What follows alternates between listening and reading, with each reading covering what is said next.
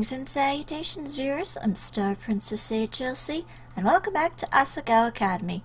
When we last left off, a lot happened? I'm not sure. It just seemed kind of more like, we were hanging out with the Normal Boots Club, and Gerard was getting teased for liking the My Little Pony ripoff, and yeah, it was kind of weird. So I guess we'll just see what happens next. She was also addicted to a little app game for a while, so let's see what happens.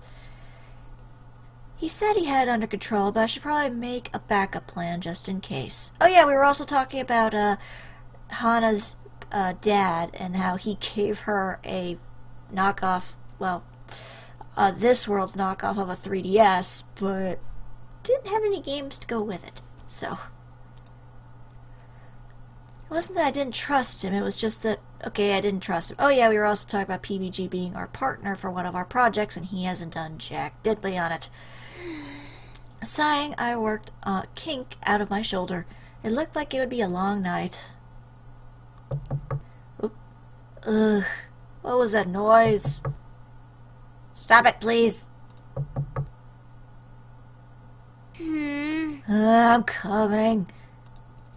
Who on earth would do this so early? So early in the morning, in fact, that it wasn't even light out. I quietly padded over to the door. Mai shifted in her bed. What? What? Whoa! It's about time. Joshua Lena? Who? Oh, honey. She? Pushed past me and swept into the room, flipping on the light switch. Paul and Nick followed after him. Hana, I feel just terrible for ruining your uniform, sincerely. We owe you an apology and a clean uniform. I'm not so good at this kind of thing, so I brought a friend to help me. Josh pulled open my drawer and tossed out clothes left and right. Oh my god, stop! That's my underwear! What's wrong with you? I ran to him and grabbed his arm, trying to pull him away. These panties are so cute, they're perfect for you. Get away from there! What the hell? Where's your uniform? I ducked below Josh and pulled open a drawer, pulling out the sticky fabric. Here, take it. I threw it at Josh's face, but he caught it with ease. This is no problem. I promise I'll have this cleaned in no time. Girls? He snapped. That sounded more like a clap. Follow me. Paul, Nick, and Josh swept me from my room, but they didn't head towards the Hall X. Instead, they turned left, heading deeper into the dormitory. I didn't have a good feeling about this. I stepped into my slippers and ran into the hallway, just in time to see the door to the girls' bathroom close. Oh, no. Ah! What are you doing in here? I sprinted to the bathroom door, but before I could get there, Paul and Nick slammed into the wall across from the door.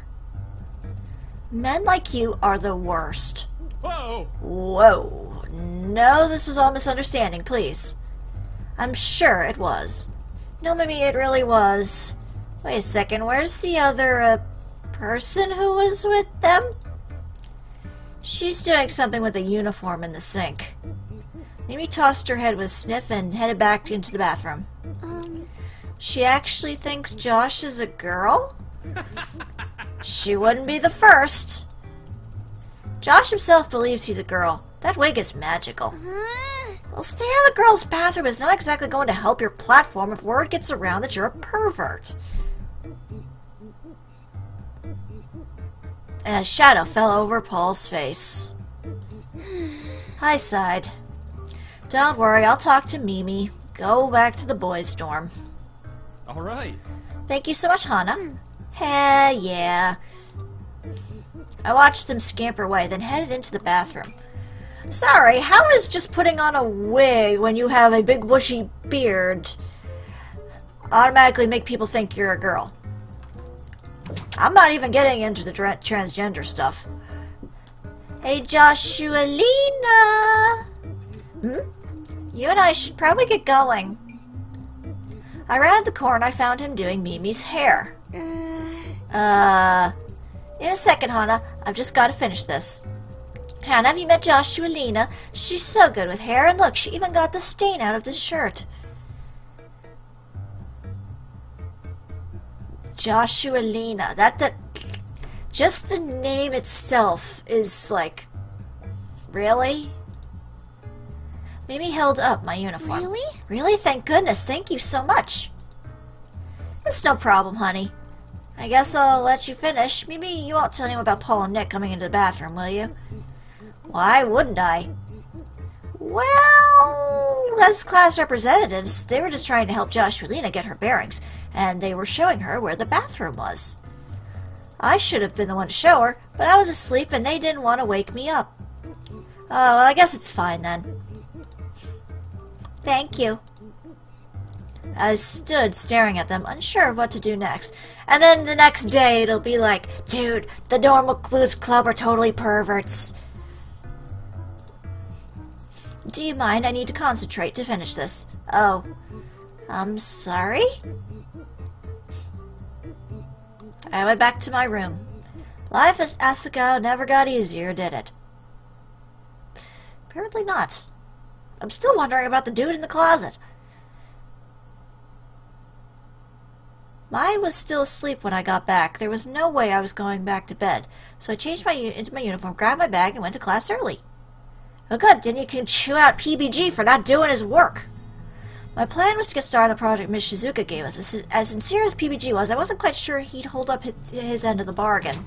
I stepped into the classroom and went to my seat, throwing my bag against my desk. A small snap came from across the room. Shane was at his desk, giving me a look. Do you mind? I'm trying to work. Oh, I'm sorry. I looked to the door. It was too late to leave, but I didn't want to be stuck by myself with a guy who clearly hated me. I sat down at my desk and looked at my hands. This is the quietest place I can find in the mornings. Really? Really? Not the library? Shane shook his head. I see. I'll try not to bother you. He shook his head again. You're fine. Do whatever. Ellipses. It'd be awkward if I just sat there like that. So, what are you working on? Shane looked at me, and for a moment I thought he wasn't going to answer. Then he waved me over. I crossed the room to his desk and looked over his shoulder. Several sheets of paper with lightly sketched outlines lay in front of him. It looked like they were for... comics? You draw comics? Yeah. What about? He shrugged. Whatever. He said it with a touch of finality, so I skipped to another topic. Do you mind if I ask where you're from? Shane gave a heavy sigh, all right. Could you not tell by my accent? I'm from England. This is my second year. Oh. He continued to draw, etching in the lines of a British flag above what looked to be a government building. To be fair, you haven't talked to her much. So how could she tell about your accent if she hasn't talked to you much? Just saying. Do you miss it? He finished shading a line before responding. I guess. My whole family is there. You're by yourself? Why'd you come here? Class will start soon. Don't you have something to work on? Ouch. He really doesn't like me. Taking the hint, I went back to my desk. Suddenly the door slammed open. Hey. Hey, look! We got here early. Hey, John. Hey, Jacques.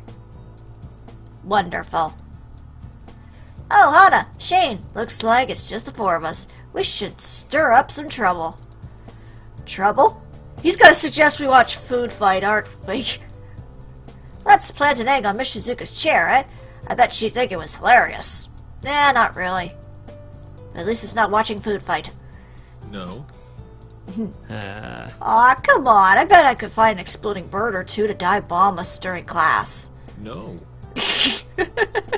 Just no. I bet you could probably bake her a cake? Filled with knives. Really? The heck is wrong with you? Shane was more than an ocean away from his family and friends. I was only 2 hours away from my dad, yet I missed him so much. Was Shane homesick at all? Soon other students filled the room, and Maud joined me at my desk, asking why I abandoned her. I filled her in on the situation. She had a good laugh, but as the clock ticked closer to class time, I felt like something was missing. Eventually I realized what it was. PBG wasn't in class yet. Somebody's skipping out on his duties here. The bell rang. Miss Shizuka came in and class began, but still he was nowhere to be found. Where was he? Maybe he's at soccer practice? I don't know. The real problem that causes grinding to be necessary in RPGs, if you ask me, is that the whole system is flawed. Where the hell is this coming from in a classroom? Unless you're studying game development? What the hell? Miss Shizuka's on a tangent again. She must have gotten stood up. By a game dev? Class was nearly over and PPG still hadn't shown. I was worried, but no one else seemed to care.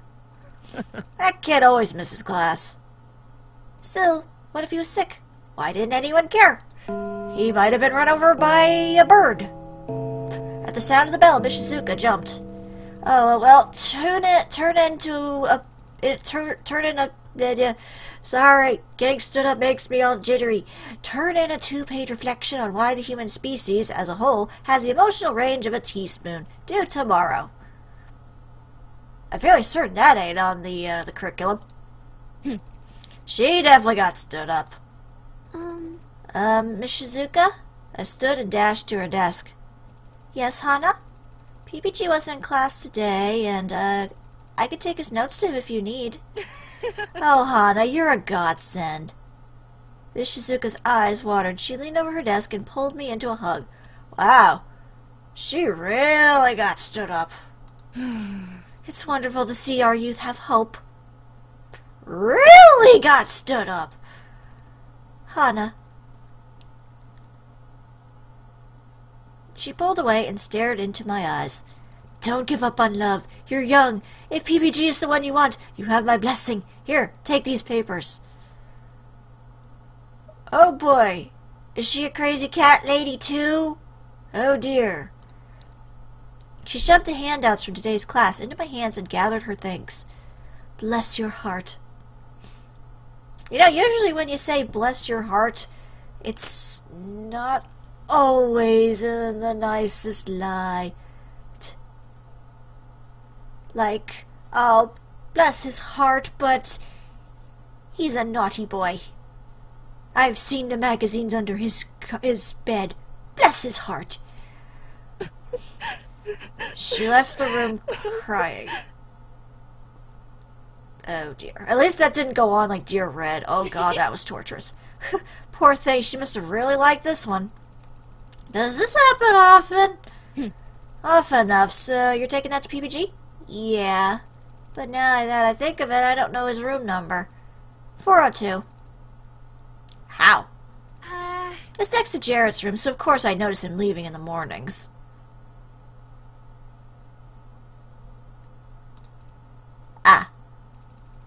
I've got tryouts, so I won't be able to go with you. Good luck, though. I'm sure he'll be happy to see you.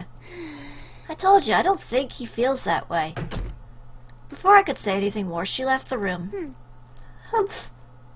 Well, really, I haven't had much of a chance to talk to any of the guys properly and try to establish a date. Okay, here we go. 402, here it is. Paused in front of his door, my heart in my throat. I suddenly felt horribly stupid about bringing this to him. It wasn't like he would even look at it. He said himself that he hated school. But what if he was dying in there? John went to the drama club. He wouldn't be back for a few hours. Okay, I think that's a little over-dramatic. Sucking up, I knocked on the door. Who is it? It's Hana. I brought some notes from... The door swung open before I could finish my sentence. PPG beamed down at me. Hana, hi. Hey. Hi. Come in, come in. Thanks. Oh my god, it's actually neat. I half expected, like, clothes all over the floor. I stepped into a messy room. That's messy? Jeez. Have you never seen an episode of Hoarders? Posters lined the walls, and small Harvest Noon plushies were piled up on one of the beds, which I assumed to be PBG's. Harvest Noon? Like Harvest Moon? Really? Just take out one letter and switch it with another, and it's a completely different thing. A TV was on in the center of the room. Turby twinkled happily from the boss menu. You were playing games? Huh? Oh yeah. PBG closed the door behind me. I didn't feel like going to class today, so I thought I'd stay in and do some work. Work? Well, we do have a tournament coming up, so this kinda counts. Plus, I make a living reviewing video games. I brought you the stuff we went over in class. Oh, thank you. He took the papers out of my hands and set them on a desk next to a small stack of manga. I'm glad you're feeling well. Were you worried that I was sick? Sorry. But that's adorable, so I'm kind of happy about it. What? Do you want to hang out? We have to work on a project at some point anyways, right? Well, I didn't really have anything else planned. Great. He plopped into a beanbag and slapped a pillow down next to him. Why don't you have another beanbag chair? I love beanbag chairs. They're awesome, even if they're messy if they break. But I love beanbag chairs. Do you want to play? No, I'm not too good at games. I think I'll just watch. Okay, then. He unpaused the game. Turby sprinted across the screen, shooting fireballs from his mouth. PBG and I didn't talk much. Instead, I commented on the game and laughed at him when he died. Before I knew it, the sun was setting and I had to leave. You're welcome back anytime. Actually, we were having a Stomping Sisters tournament in 2 days. You can come if you want. Really? Really? Sure. see ya. Awesome. It'll be at noon in this room. I'll see you there. I left the dorm and stepped out into the fading sunlight. The air was warm, filled with the smell of freshly cut grass. I couldn't put my finger on it, but something about being around PBG was comforting. Shaking my head, I went back to the dorms. Hey. Hey, Mai, how did the tryouts... Hana, close your eyes, don't move! Before I could flip on the light switch, something warm collided with me and my eyes were covered. What's going on? Stop squirming, you'll ruin it. Ruin what? What did you do to my room? Just follow my lead, okay? Mai guided me through the room, telling me where to step. Down. She put her hand on my back and folded me in half, inching me into something that felt like it had a roof. Almost done. What exactly is going on? Yay! And ta-da! I gasped. You made a pillow fort. Really? Mai, what is this? What does it look like? It's a pillow fort. I've been looking forward to this for ages. A pillow fort? Really? Tryouts already happened. I made the team easy. I left early because I wanted to set this up for you. For me? Well, for us. You've been such a good friend to me, Han. I'm so glad we got to be roommates. I want to do something for you to make you feel more at home. I've seen how panicked you can be going around school. I don't know what happened in your life, but Asagao is your fresh start, right? You've got me, and you've got this school. And normal boots, too. If you're up for it, this can be your new life. You don't ever have to look back. And now is when we can play. Bye. Yeah! Yes, I knew it. I totally knew you were going to cry. Perfection. I guess it means I was successful. Mai, you've done it again. Bye. I slammed her into a hug. Whoa, be careful. You don't want to break it. This took me forever. Mai, I was bullied at my old school. That's why I came here. And it was only because my dad gave up everything to afford it. I thought you wouldn't like me. And I have a hard time trusting people. But if you wanted to, I think we could be best friends. Oh, no. Oh god, now I'm gonna cry. Yay! Yes, let's be friends. You mean we weren't already? I'm so happy. Me too. Together, we're unstoppable. I'll say. Let's hook you and Jared up. Don't encourage the fanaticism, I don't know. Wait, I can't even speak to him without self-destructing. It's fine. There's no way he couldn't fall for you. Oh yeah? And no one's caught your eye yet? Huh? I'd say there's more than a few suitors on your horizon. Aren't you gonna give it a shot? Me? Dating? My eyes shifted across the fort Mai made, the stuffed rabbit sitting on my bed, the window with the view of Asagao's manicured lawn. My life changed so much so quickly. You know, maybe I could. Yeah! Oh yeah, that's what I'm talking about. Well, I prepared some activities for us to do. Look. She pulled out a tablet and opened an app. We're going to marathon you through Vavatar. I don't know. Too late! She pressed play. Vavatar as in, like, Avatar? The Last Airbender? Because I like that show. That's one of my favorite shows. I enjoyed watching that on Nickelodeon. It wasn't Cartoon Network, Nickelodeon. Legend of Korra was okay. Wasn't as good as Avatar, but it was still good. As evening faded into night, we huddled in the blanket fort, watching episode after episode and messing with each other. Happier than I'd been for a long time. I rested on my head on my shoulder. Before I knew it, I'd fallen asleep.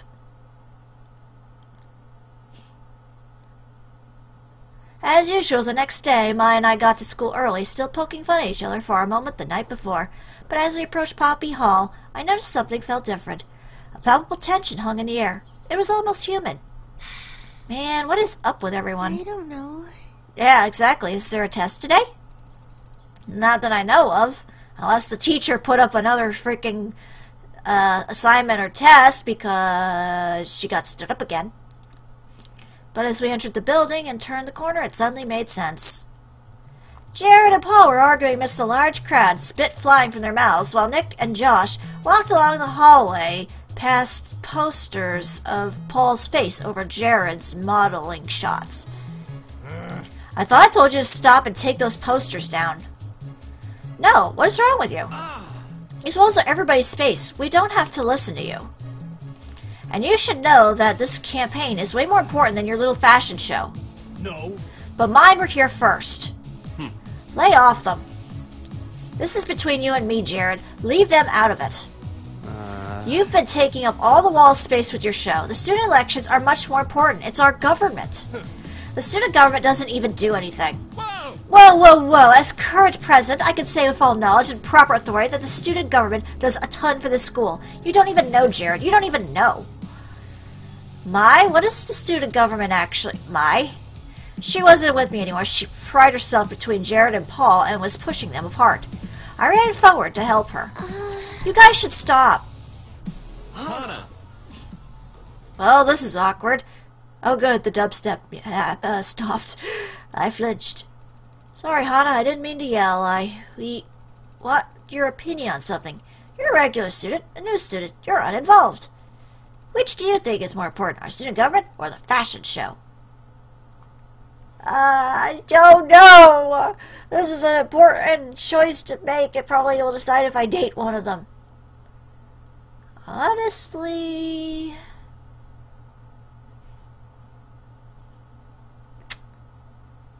this particular run?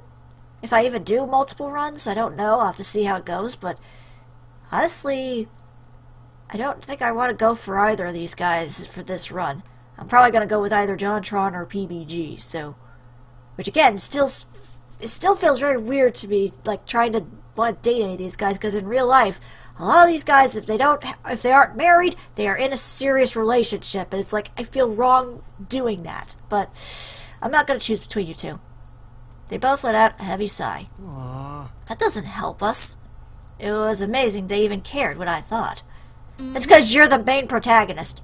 Hana's usually right about these things. You should listen to her. Mai patted me on the back and I jumped. I forgot she was there. Jared looked at Mai, raising an eyebrow. Are you sure, Mai? Don't you have your own opinion? Why'd he bother to ask? He knows she has a major crush on him and is hoping that she'll side with him. What do you think? Well, if I'm being honest, I care more about the fashion show. I go to the elections because I have to, but I go to the show because I want to. Plus, it raises a lot of money for the school. Thank you. He gestured dramatically at Mai, as if her opinion sealed the deal. That's because we made it a fundraiser. Oh. Ah, the 5-minute bell. Class was about to start. Jared nodded to us and walked away. Paul opened his mouth as if to say something more, but evidently thought better of it. He headed after Jared with Nick and Josh, thanking them for their help. Being a year ahead of us, their classes would be on the next floor. Mai began to follow them, but I gently pulled her arm. Our classroom was the other way. Oh, Jared, if you need any help with the show, I'm here. Notice me, senpai. Her yell echoed through the emptying hallway. Jared, without looking back, raised a hand in acknowledgement. Oh god, no, I hate squealing. Mai covered her mouth and emitted a skull-piercing squeal. Wincing, I dragged her into the classroom. Oh, wow, that was intense. After that drama this morning, I wasn't sure what to expect at lunch. But we'll be figuring that out in the next episode. But for now, this is StarPrincessHLC saying thank you very much for watching, and have a fond farewell.